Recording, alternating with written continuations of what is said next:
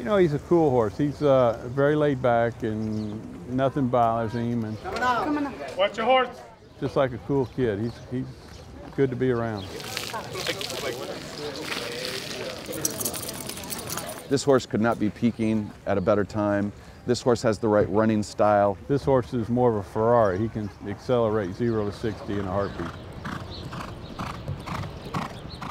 I love horse racing in general, no matter what track I'm at, but especially here, it's the, premier American race. Kentucky people from all over tell us how fortunate we are, and we certainly realize that. You hear My Old Kentucky Home, and you hear the call to the post.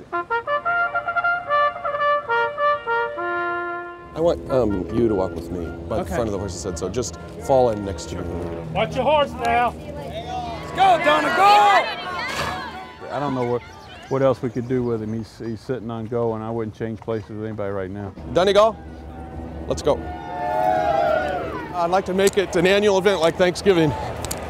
And to be here with Connor, that's just awesome. All in line and ready for the start.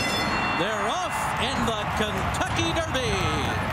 And as expected, Trinniberg had a great start. On the outside is closing in. 11 other colors, Bodymeister, Dullahan on the far outside. Here's the wire. I'll have another. Has won the Kentucky Derby. We had the right horse at the right time, but this was a stellar field today, and we came up a little short. You know, we've been in 2 Kentucky Derbies in 3 years, and 4 horses have beat us, and we've beaten 32. I was hoping that today would be the day that we could get over the hump, though, with the Kentucky Derby.